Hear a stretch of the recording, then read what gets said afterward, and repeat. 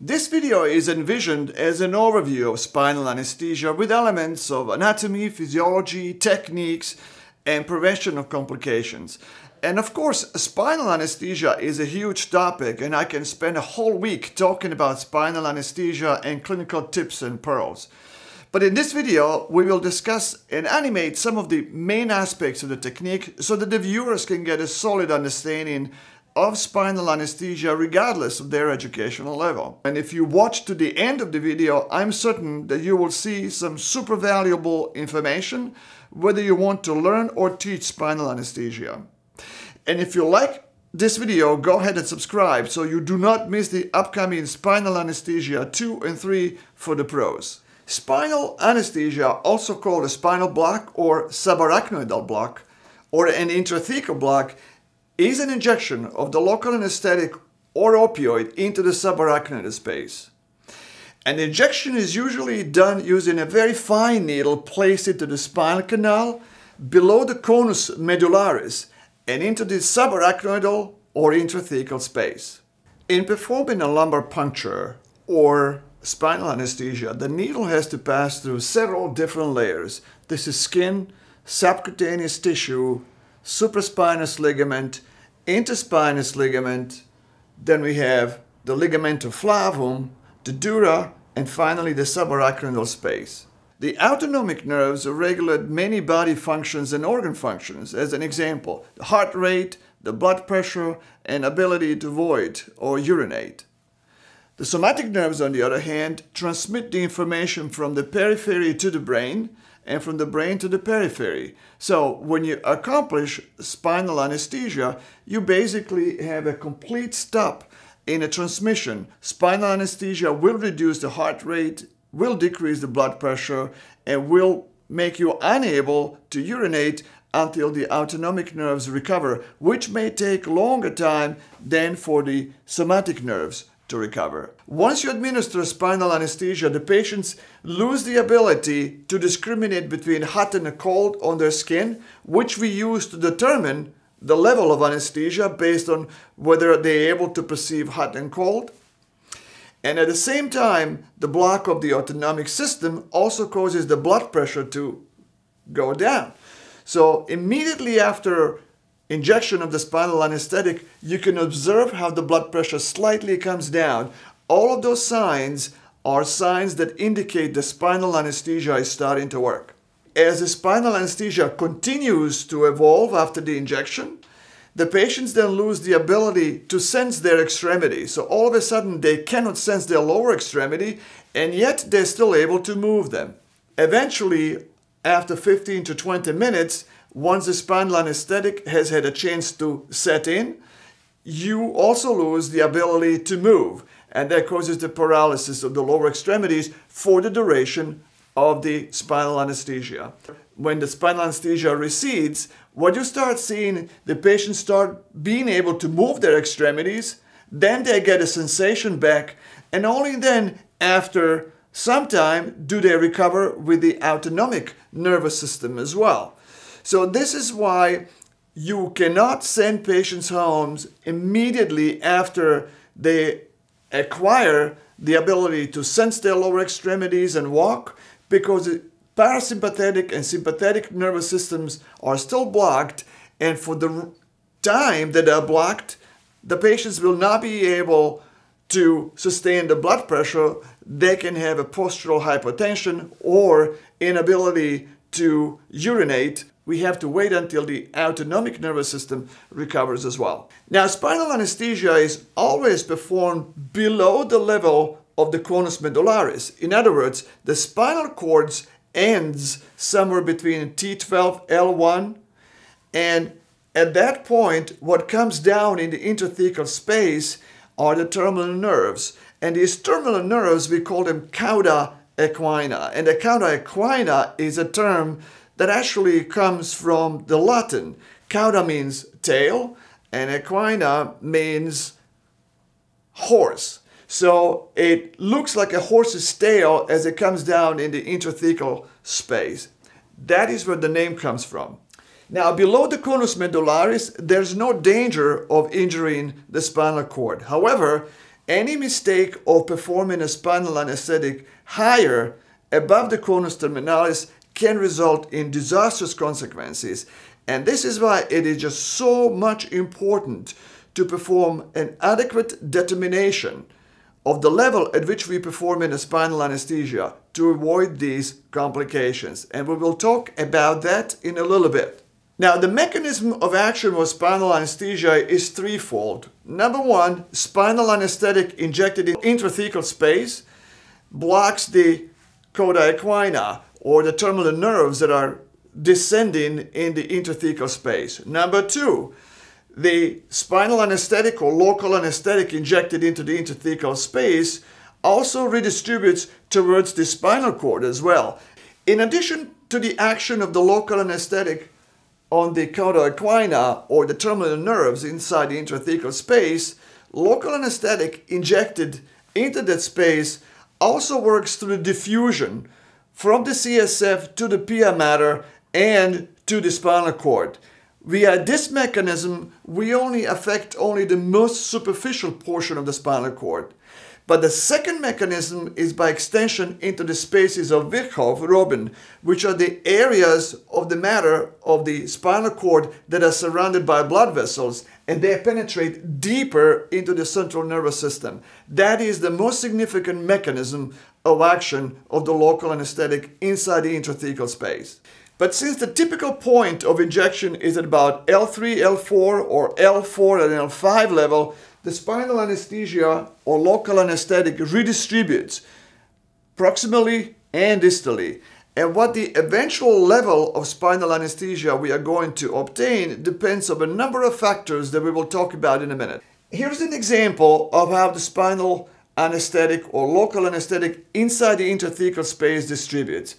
So once the needle is introduced into the intrathecal space and the local anesthetic is injected, it simply redistributes into the intrathecal space to some point or level proximally and distally. That distribution, or the amount of the distribution, or how high the local anesthetic will reach inside the intrathecal space, depends on how much of the local anesthetic we use. And yes, there are other factors that influence the distribution, such as the concentration of the local anesthetic, the baricity, and things like that we will talk about. But ultimately, it is usually the dose which is the most determinant factor. Here's some factors that will ultimately determine how high the level of spinal anesthesia we're going to get. Let's divide these into three parts. There are properties of local anesthetic solutions, there's patient's characteristics, and there's technique. Let's talk about properties of local anesthetic. These are the important ones: baricity, dose, volume of the spinal dose, and a specific gravity. Of these factors, every one of them is important. Baricity means that the local anesthetic injected would float according to the relative difference in baricity between the local anesthetic solution and the CSF. In other words, if it is an hypobaric, it is going to float up. If it is hyperbaric, it is going to sink down. If it is isobaric, which is what we use the most today, it is going to stay at the place at which it is injected. This is why isobaric solutions are probably the easiest to use. Clearly, the higher dose we inject, the more of the local anesthetic will end up distributing throughout the intrathecal space. Volume, just the same. If you inject more of the volume, even with the same dose, there's a good chance that it will reach higher. Let's talk about patient characteristics. Position during and after injection is very important, particularly with hyperbaric and hypobaric solutions. In other words, if you have the patient sitting and you inject a hyperbaric solution, then the level will be low. If you, however, right after the injection, position the patient in a supine position, that level can really go very high into the thoracic levels and cause a high spinal anesthesia. If you use the isobaric solution, then the local anesthetic typically stays more or less a couple of levels up above at the point at which you injected it. Height of the patient is very important. The taller the patient, you need to give the higher of a dose. Spinal column anatomy. The variations of the spinal canal anatomy, such as spinal stenosis, can influence it as well. As an example, decreased cerebrospinal fluid volume can also influence the spread of the local anesthetic, so you get higher levels. Patients who have increased intra-abdominal pressure, such as due to the weight, overweight, or pregnancy, also are a lot more sensitive to the local anesthetics, and they tend to have higher levels with the same dose and volume. Let's talk about the third factor, which is technique. Clearly, the site of injection determines, in a great extent, how high of the block you will have. In other words, you will get a lot higher block with an injection at L1, L2 than with the L5 and S1.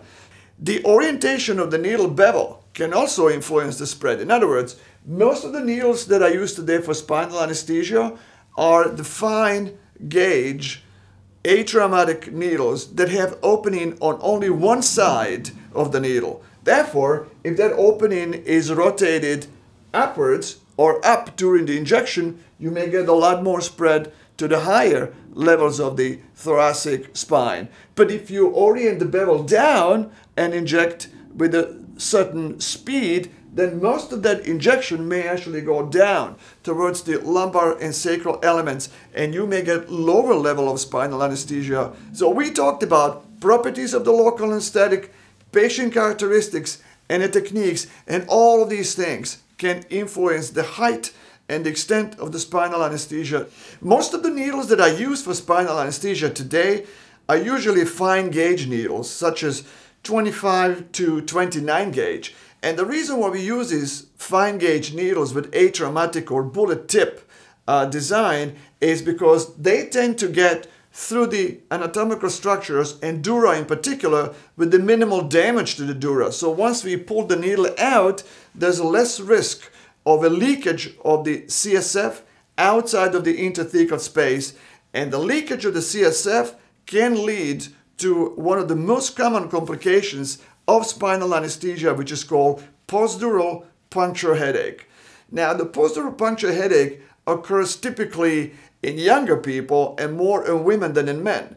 But we have to weigh the age of the patient, the gender of the patient, when we're selecting the spinal anesthesia equipment. And by and large, most spinal anesthetics today are administered using an introducer of a larger gauge that allows us to pass the needle deeper through the ligament and tough tissues controllably, and then passing a fine gauge spinal needle into the interthecal space for injection of the local anesthetic to reduce the risk of the postdural puncture headache. And we do know from multiple studies that it's very easy to underestimate the level. What we think is L4, L5 could easily be L1 and L2. And therefore, these small errors can really lead to disastrous consequences. This is why I always suggest to do a reality check each and every time we do the palpation test. So what we see L4 and L5 it is based on the palpation of the iliac crusts must be confirmed by the Hadzic test. And the way we do this is as follows. From the tip of the neck to the bottom, we're going to call this the length of the spine. We simply divide this length into 3 equal thirds, and we want to make sure that our injection occurs always in the lower third. And this is a typical spinal anesthesia set. So what we see here is a basin for medication. This is typically used for spinal dose, and this is used for local anesthetic for skin infiltration. We have a choice of local anesthetic. In this example, we have Marcaine or bupivacaine and ropivacaine. Here we have syringes and needles that are used during the technique. We have typically 2 syringes. The 5 milliliter syringe is used to draw up medication for infiltration of the skin and subcutaneous tissue to make the procedure more pleasant for the patient. With that syringe, we typically use 25 gauge or 27 gauge fine needle to infiltrate the tissues underneath the skin.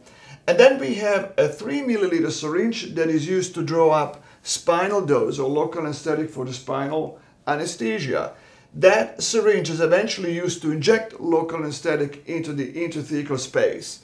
These two needles are the introducer needle, which is typically 22 gauge, and the fine atraumatic spinal needle, which is typically 27, 25 to 29 gauge. Once the introducer needle is placed between the ligaments, only then the spinal anesthesia is introduced through the introducer needle to reach the intrathecal space. And not to forget, any kit will also contain antiseptic solution for cleaning of the skin, as this procedure is always performed strictly sterilely with sterile gloves and under sterile conditions. Let's do the spinal anesthesia now. That's the set that we talked about earlier. Local anesthetic for infiltration with 2% lidocaine, 25 gauge needle for infiltration, introducer needle, fine spinal needle, and the local anesthetic dose. In this case, it is 2 milliliters of 0.5% bupivacaine. Let's get started. So the procedure usually starts by examining the anatomy. And what we're trying to examine here with the anatomy, it is always palpation of the iliac crests. So what we're trying to do is place our hands on the iliac crests, and where the two hands meet, then we basically are looking at the midline and L4, L5, or L3 and L4. At some point in time, these two thumbs will meet. Where these two thumbs meet, that is actually the injection or needle insertion point. Let's explain. So these would be the iliac crests. These would be the iliac crests. The palms of the hand are palpating that particular point. And here's where the two thumbs meet. That would be L4, L5, or L3, L4. Now, once we have determined the midline, we're going to use infiltration for the skin and subcutaneous tissues. And here's the needle with a syringe with 2% lidocaine.